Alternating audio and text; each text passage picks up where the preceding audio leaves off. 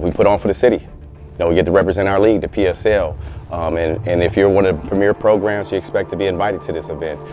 You know, we're excited to play. We're happy. The kids were really happy that we got the game there. We know they're gonna come with a whole lot of good energy, and we're gonna match that energy that they bring to us. Hey, we all go find a spot. Set, go. Well, this is where Cass Tech belongs, to be on the biggest stage in the opening weekend of football in the state of Michigan, and probably one of the best settings in the nation. That's the kind of stuff that cannot happen. I'm doing you guys a really big favor by trying to save legs right now. I know we're running 110. I know we got 5 hours to practice. We need to lock in. Okay, y'all get 5, 10 up downs. Go get 10 up downs. I said next to your line. The goal is to make them better from last year. And once you make them better from last year, then it's just, wow.